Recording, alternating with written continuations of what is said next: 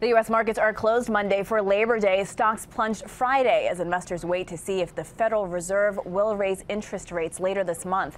The Dow closed down 272 points. The Nasdaq lost more than 49. On the 16th, the Fed begins a two-day meeting to discuss whether it will increase interest rates for the first time in about a decade.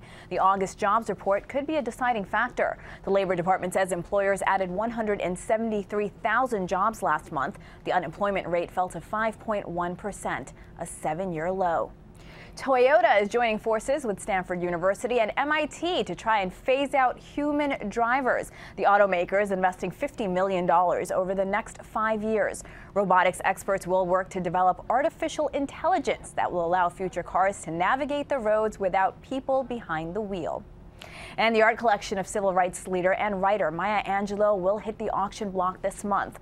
Among the highlights is Maya's Quilt of Life, commissioned by Oprah Winfrey for Angelou's 69th birthday. Nearly 50 pieces of art are for sale, and they are expected to fetch $400,000 to $640,000.